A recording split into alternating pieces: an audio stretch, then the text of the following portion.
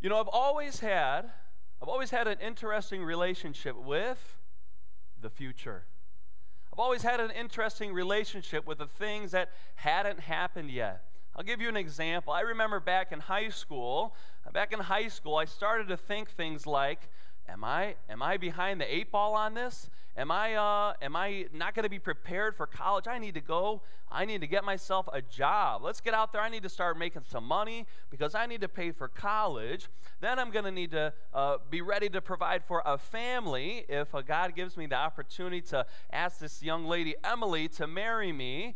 And I got to go start making some money. And so I did. I went and I got a job at a rental store at the south end of Yorkville. I don't know if you've ever been there. I think I've got a picture of what that place looked like. And I would go there and I would clean equipment and I would clean out the cotton candy machine and I would power wash all the white folding chairs that somebody used in a muddy yard for their wedding. And I would clean equipment and I would set up those big bounce houses and wipe them down with Simple Green because that's what our boss wanted us to use, and roll it back up and stick it back in that bag, which was a tremendous challenge to get that thing back in the bag where it came from, but that was the job. And so I worked hard and I was trying to make the money and be prepared for college, going off to Moody Bible Institute, and I had this view of the future that, hey, if things are going to turn out in the future, I had better take charge of things right now.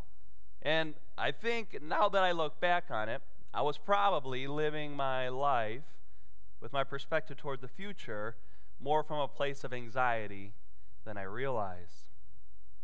What's your relationship been with the future? As you look towards the things that haven't happened yet, as you have, in a sense, those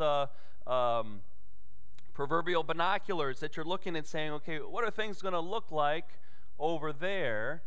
Some of us have different approaches when it comes to the future. Now, you may be the kind of person that could go and on a sunny Saturday like yesterday, you could say, today is the day I'm going fishing. Going to the river, I'm going to the pond, I'm going to get out there, and I'm going to spend all day fishing, relaxing, decompressing, enjoying the presence of the moment, not with a care in the world about tomorrow. Maybe that's your natural point of view for the future. Maybe you're the person who says, all right, I've got to figure out all my plans for the coming years. I've got financial charts that I've got put together. I've got goals for the future, 5-year, 10-year, 20-year goals. I've got a plan for everything down the road. I am ready to go, and I want to know how the future is going to unfold.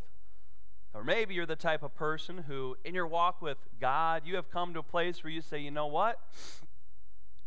God's in control. God takes care of me. I know He's in charge. And as a result, my motto is, I'm too blessed to be stressed. Too blessed to be stressed. That's a good place to be as well. Well, as we come to God's Word, we can ask this question, God, what do you say about the future?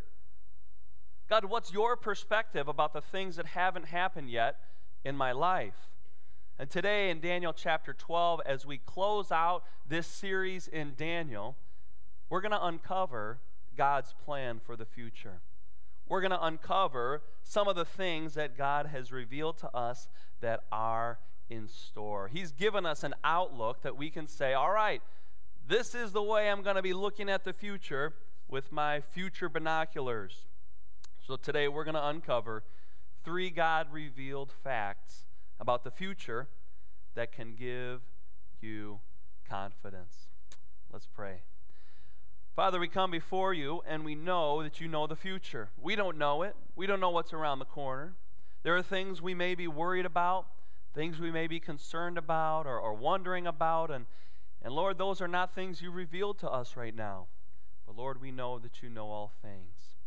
So Lord, as we look to the future, not only for our lives, but also for the end of history and the things of end times and what it will look like for your Son Jesus to return, God, we anticipate the fulfillment of all your promises to us. God, I ask that you would please speak to us by your word, bring your transforming work into our hearts and minds.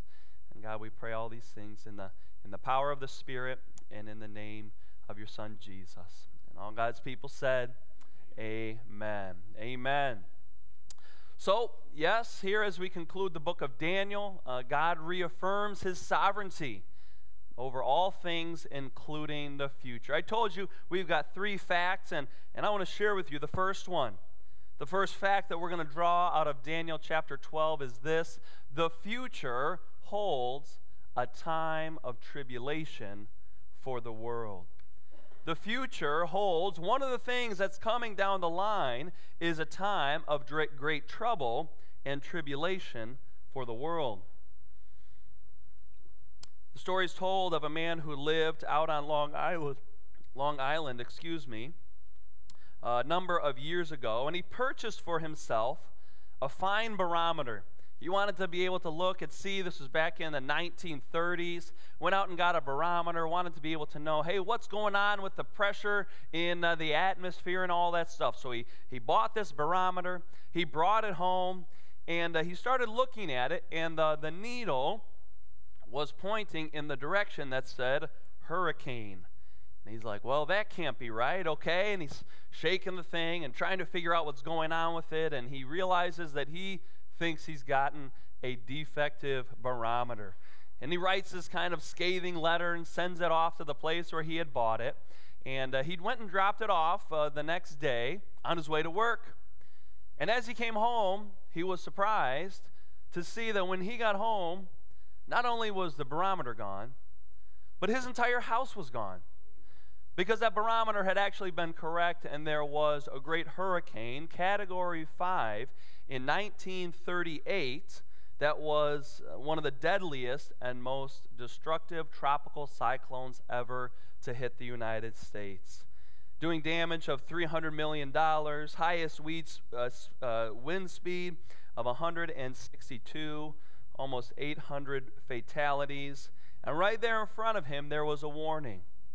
Something dangerous, something bad is coming. And Jesus, I've actually got a picture here of the news there. At that point, they had only counted up a limited number of people who had been killed, but what a terrible thing going on in here. I don't know if you noticed, but down here at the bottom, there's a headline about some of the things that Hitler has going on in 1938. And I guess I mentioned that by way of the fact that last week we talked about the Antichrist and the Antichrist who will happen along the way. And it's true, there are evildoers in our world. But there's a tribulation that's coming. And in our passage today in Daniel chapter 12, I want to set the stage for you. We've walked through Daniel. In the first 6 chapters of Daniel were very specific, real-life stories of God's sovereignty in situation after situation. Daniel and his friends decided, no, we're not going to eat the king's food. Instead, we're going to seek to live in a way that honors our God, and God honored them and blessed them with supernatural, I believe, supernatural strength and wisdom as a result. Under the threat of death, Daniel and his friends not only passed through the fiery furnace, but the lion's den, because they said, no, we're going to do things God's way. We also saw people like Nebuchadnezzar, who was so prideful and thought, okay, look at all these amazing things that I have done. I surely am so amazing. But then he was humbled, and God said, you're going to lose all your human faculties, and you're going to live like an animal for a number of years until you come to your senses and you look back to me and recognize my sovereignty. That's exactly what happened with that king. And so we see in the very beginning of Daniel all these very personal, real-life stories. And then we see for the second half of the book a number of prophecies or a number of visions and revelations that were given to Daniel.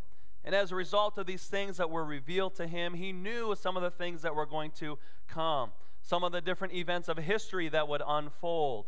And for Daniel chapter 10, 11, and 12, the final 3 chapters, Daniel chapter 10 is purely devoted to helping Daniel have the strength that he needs to be able to hear the vision in chapter 11. This angel comes and comforts Daniel, encourages him, says, come on, get up, it's all right, I'm going to give you some courage so you can hear. And in Daniel chapter 11, there is a character who appears. at the Tigris River. Babylon, this city where Daniel had been living, was right on the banks of the Tigris River, one of the two great rivers there in Mesopotamia, the Tigris and Euphrates. And Daniel's there on the banks of the river trying to figure out, God, are your prophecies going to come true? Your people are not doing well. Jerusalem and your temple are not doing well. And Daniel's wondering, and suddenly there appears a figure, a heavenly figure. They're floating above the Tigris River. And I told you over the last few weeks, I believe that this character is Jesus.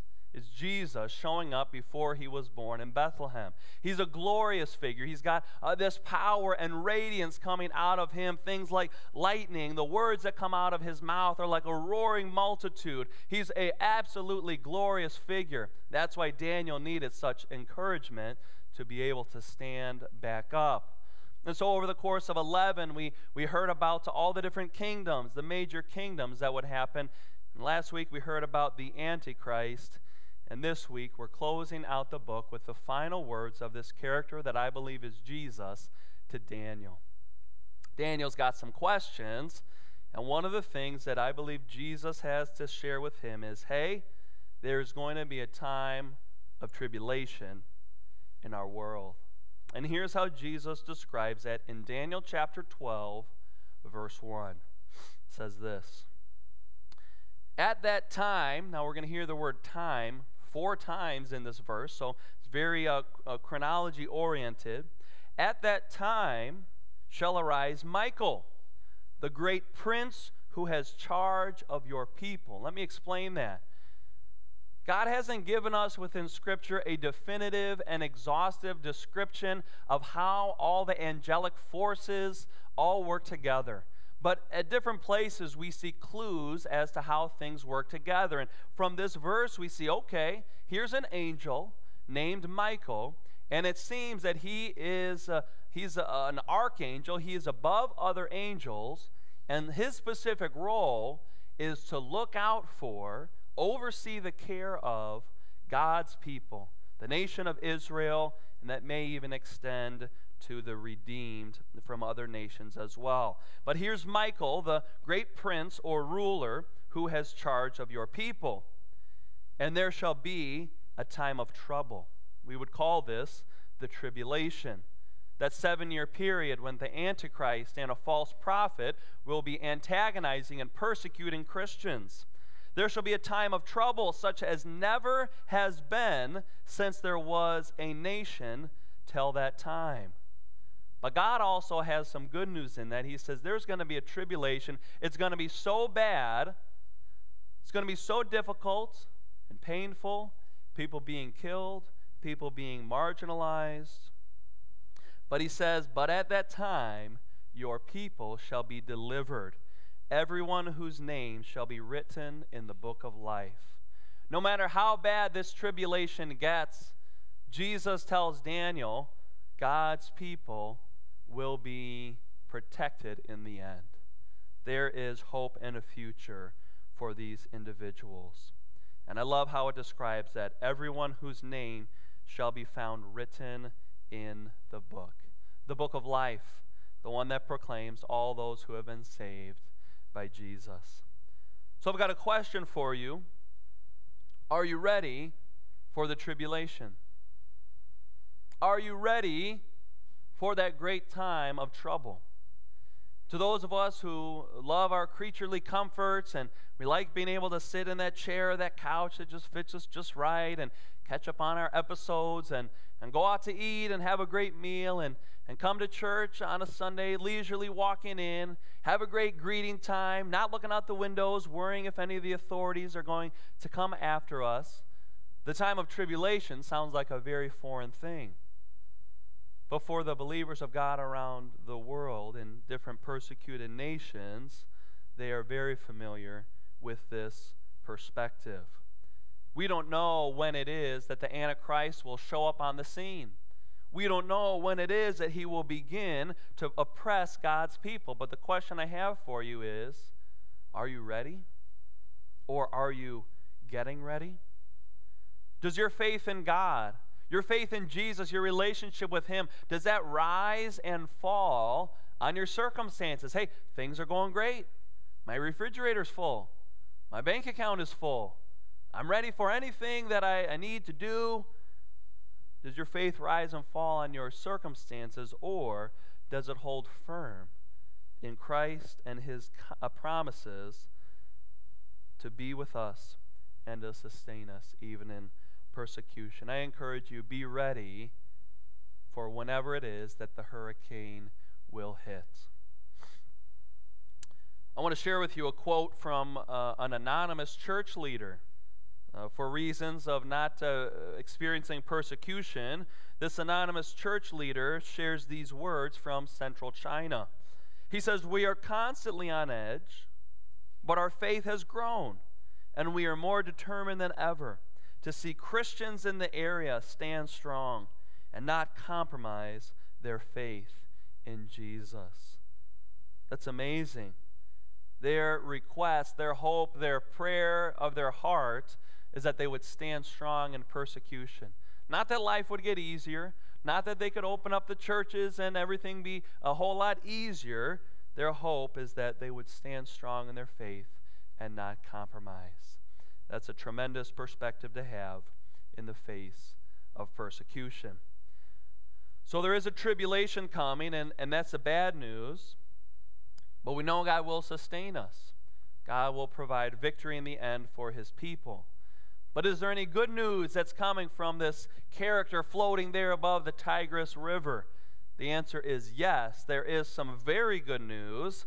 And the second thing I want you to write down in your notes is this: the future holds resurrection to eternal life for God's redeemed. Not only does the future hold a tribulation that will be very difficult for the world, but the future also holds resurrection to eternal life for God's redeemed people. You know, I like to be careful about the promises that I make to my kids, because I really don't like letting down my kids. I don't like, not being able to come through on promises. And so when a few weeks ago, one of my kids woke up and said, "Dad, I had this dream about these certain toys, and do you think we could order them? Do you think we could get these from the store?" And I thought, well, that sounds good. Let's look into it, and we may be able to get that down the road. Let's see if some things line up. And we were able to end up getting it, and what a great time that has been. Or my kids on the way home yesterday from some of the things that we were doing, they said, "Hey, Dad, since it's such nice weather outside, could we break out the hose? Can we spray each other? And since we're taking a shower tonight anyway, could we just play out there?" I said, "That sounds like a great plan. Let's go plan on doing that." Careful with the promises. Now, one thing that my kids love asking about is this next picture right here. We love getting out to Dairy Queen. "Dad, can we get some ice cream?" And so I've kind of started this tradition, which is if we are ending up going to a Dairy Queen, is that I'll kind of act like the car is malfunctioning. What's happening? What's happening? I don't know. Our car's, oh my goodness, how do we find ourselves at Dairy Queen? And then we'll enjoy some ice cream. And for those of you who know that I can't have dairy, they've got a dairy-free dilly bar that I've been eating over there. So those are pretty good. But here's the thing. Jesus doesn't hold back with the promises that He makes to His people. He doesn't hold back. He's got some very strong, otherwise impossible promises that Jesus says, "I've got this promise for you." Jesus there declares to Daniel, hey, the people who have died, those people who are laying down in the dust of the earth, their bodies are there, those people are going to be raised back to life. And they're going to be raised back to life either to eternal life or to eternal contempt. I want to read for you what I believe it is Jesus declares in verse 2. He says, "And many of those who sleep in the dust of the earth shall awake, some to everlasting life, and some to shame and everlasting contempt. And those who are wise, those people who are looking at the world through God's eyes because He's worked in their hearts, those who are wise shall shine like the brightness of the sky above, and those who turn many to righteousness like the stars forever and ever. Those people who are truly serving God and have received his gift of salvation will live forever in God's glory. But you, Daniel, shut up the words and seal the book until the time of the end. Many shall run to and fro, and knowledge shall increase. What an incredible promise that is. The promise that, hey, there is a resurrection. So for those of us who are believers, as we pass away, our body remains here. Our soul, we know Jesus proclaimed to the thief on the cross who said, remember me when you come into your kingdom. Jesus said, today you will be with me in paradise. And so we believe that our souls will go and will be with God the moment we pass away. Our souls will be with him and our bodies will be here. But when Jesus comes back, those bodies will be resurrected, will be rejoined with our souls. We believe we will meet Jesus in the clouds. And I think it's going to work a little bit like this, that we're going to go up and we'll be with him, we'll join with him in the clouds, and we are going to, just like those people on Palm Sunday who proclaimed, Hosanna, blessed is he who comes in the name of the Lord, who ushered Jesus in as that humble king. We will join with him in the sky, and we will, I believe, usher Jesus in as he comes to establish his 1,000-year reign. His 1,000-year millennial kingdom that will be here, a real kingdom on this earth that will happen. After that, of course, Satan will be let loose for a short time, will be defeated definitively and cast into the lake of fire. My family and I were actually singing a song. We went and saw, there's a new movie out called Unsung Hero. Anyone seen that movie yet? It's a great movie. Go check it out. It's the story of Rebecca St. James and the guys from For King and Country. And one of the songs is a Stryper song that says, to hell with the devil. That's the name of the song. And so we were singing that. They said, Dad, is that okay to sing? It's a Christian song. I said, well, that's God's plan. So we'll be careful maybe who we sing that song around. But it's true. That's God's plan, is to cast all the forces of evil into the lake of fire. Brothers and sisters, as you are confronted with the threat of death, just got an email this morning about a friend who's been hospitalized, and it looks like it may be the end. As we're confronted with this problem of death, if you're a redeemed believer in Jesus Christ, you don't have to fear, because you will be with Jesus, because your body will be resurrected on the last day. But if you don't yet know Jesus, if you've never bowed the knee and said, Jesus, I need you to be my Savior, I need you to be my master in life and for all eternity, I confess my sin, and God, I admit I'm a sinner and I need your help, would you please save me? If you've never taken that step to become a redeemed follower of Jesus, then the threat of death, the fear of everlasting contempt, is something that still hangs over your head. I encourage you to go to God and to receive the free gift of salvation that he gives to us. I've got a quote for you from my favorite author of all time. He's the author of all creation, the author of the Word of God. He is the Word of God himself.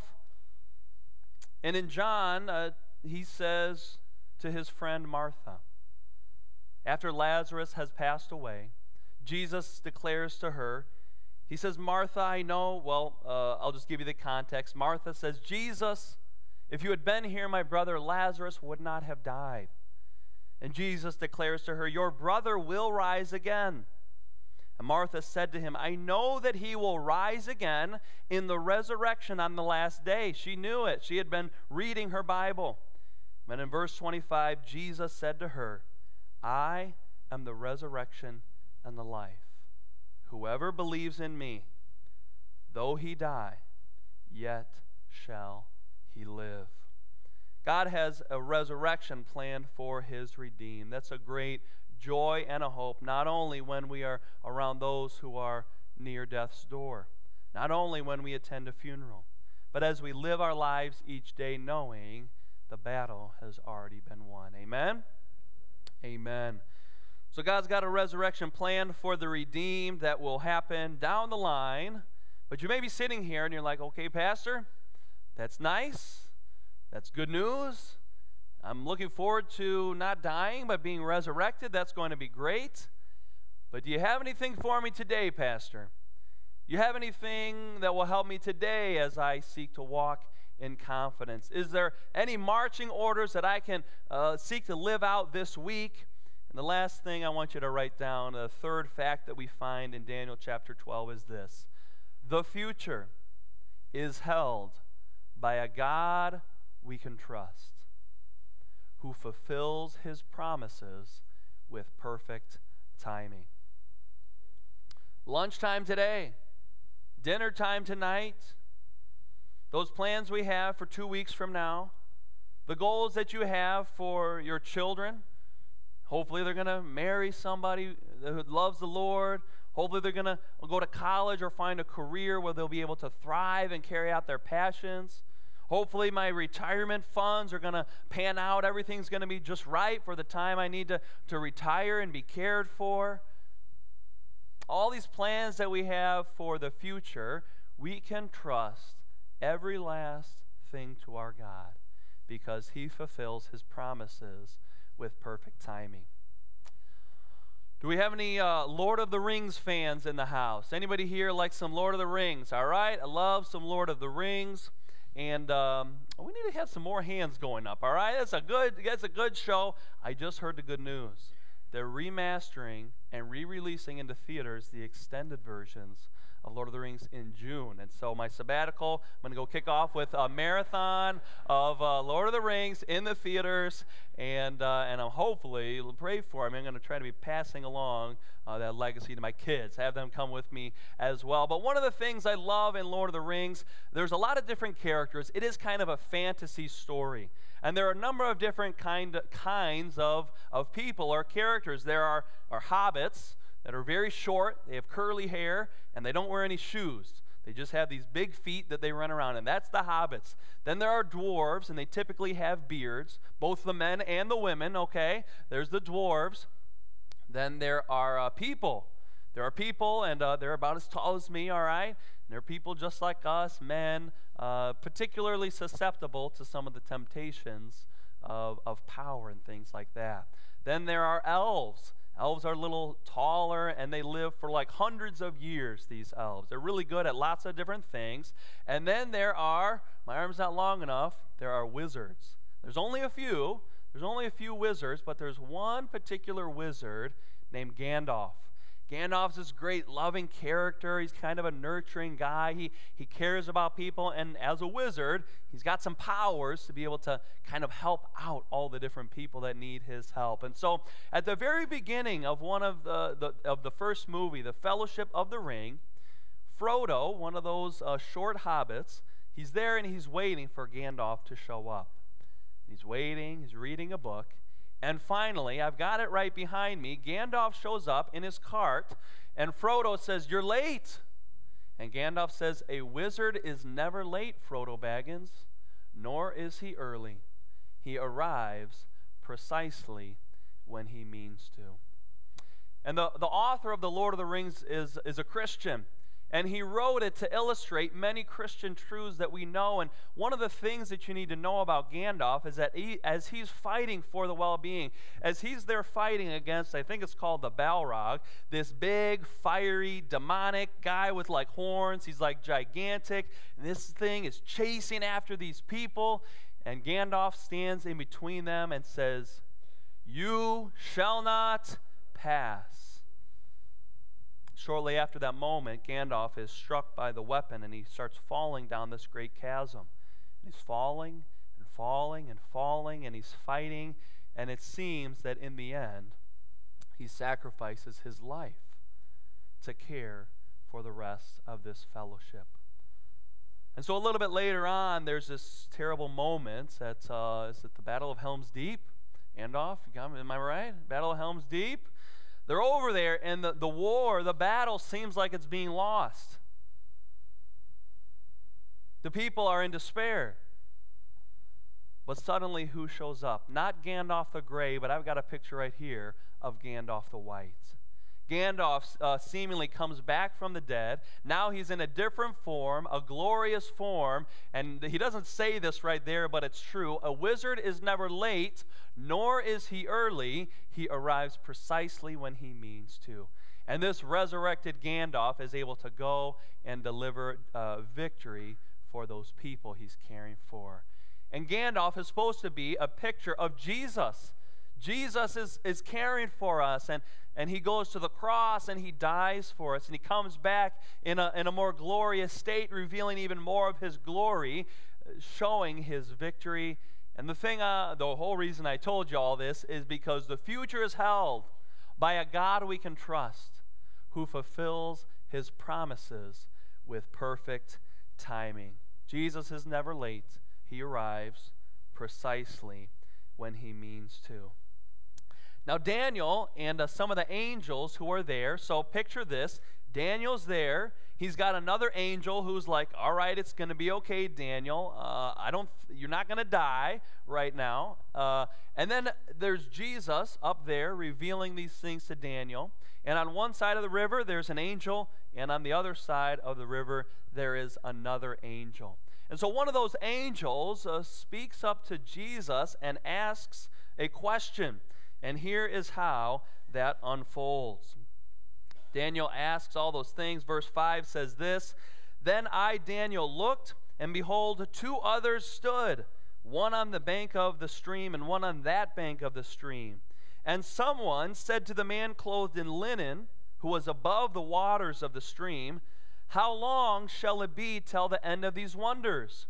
All these promises that you are giving to us, Jesus, what's the timeline on all those things? And in verse 7, I heard the man clothed in linen, who was above the waters of the stream. You guys ever have to swear for something, swear on the Bible, or swear when you're making a promise or something like that? You guys ever seen somebody swears and they typically raise their right hand, right? Well, at this moment, this character, Jesus, raises not only his right hand, but his left hand as well, showing just how deeply his promises can be held. He raised his right hand and his left hand toward heaven and swore by him who lives forever, that's God, that it would be for a time, times, and half a time, and that when the shattering of the power of the holy people comes to an end, all these things would be finished. Now, if you're not familiar with that language, you may not be sure what it means. We believe the tribulation will be about a 7-year period. And so when it says for a time, that's a year, times, that's 2 years, and half a time, that's half of a year. So you add those all together, that's 3.5 years. He's saying this portion of the tribulation is going to happen for the first half of that 7-year period. The 70th week, if you remember how we talked about the 69 weeks that have been fulfilled and the 1 week that is yet to come. So that angel asks a question of Jesus. Now it's Daniel's turn. Daniel's like, all right, so what's going to happen after that? How's everything going to turn out? You guys ever ask that question? Ever ask that question to God? Hey, God, how's this situation going to turn out? What's going to happen after the current circumstances? What's going to happen after these things? And Daniel says, oh, my Lord, what shall be the outcome of these things? And Jesus communicates to Daniel, hey, you know what? Not everything that I and the Father know are for you to know right now. You can trust me. I've got plans. I've got my timing that these things are going to unfold, but I need you to close up the book, seal up the vision, the writing, the book of Daniel. We're coming to the close here, Daniel, but you can look and you can trust that I will come through in my timing. Here's what Jesus said. Go your way, Daniel, for the words are shut up and sealed until the time of the end. Many shall purify themselves and make themselves white and be refined, but the wicked shall act wickedly. Those people who know God will be sanctified, will be changed, but those who are in opposition to God will continue in sin. None of the wicked shall understand, but those who are wise shall understand. And from the time that the regular burnt offering is taken away, and the abomination that makes desolate is set up, there shall be 1,290 days. Blessed is he who waits and arrives at the 1,335 days. Now there's a lot of days there. You do the math. Those are different by about 45 days. And there are different commentators who have different ideas. Hey, maybe this is the 45 days that when we go up to be with Jesus, as we're bringing him back, maybe we'll be up there at that time. I'm not sure, and there's not really any conclusive thing I can share with you. But I believe the summary and the thing we need to draw from this, both the time, times, and half a time, and the 1,290 days, I believe that what God is communicating in here is the future is held by a God who fulfills his promises with perfect timing. And at the very end, there's one more verse for Daniel to give him courage as he lives out the rest of his life on this earth. Go your way till the end, and you shall rest and shall stand in your allotted place at the end of the days. Daniel, I can't tell you everything right now, but I've got a place for you, and because of what I've done in your life, you can stand in the place I have allotted for you. And it's true, brothers and sisters, every promise God will fulfill. Every timeline, he's nailing it. Perfect timing from the God of the universe. So brothers and sisters, we can live our lives in such a way knowing God has been sovereign in Daniel's lifetime, sovereign in those difficult moments, even in the lion's den. He's been sovereign all throughout history. He will be sovereign in the moment when the Antichrist shows up and mimics in even worse ways some of the atrocities of Antiochus Epiphanes. But God is sovereign over all things, including our future. I believe I shared a quote with you from Corrie ten Boom earlier in this series, but I want to cap off this series with this tremendous quote. Here's a woman who experienced persecution, who was taken to a Nazi concentration camp, who was humiliated, experienced pain and shame and difficulty, but she was able to come out on the other side of that and declare these words: never be afraid to trust an unknown future to a known God. We don't know what the future holds, but we know God, we know Jesus, and we know we can trust him.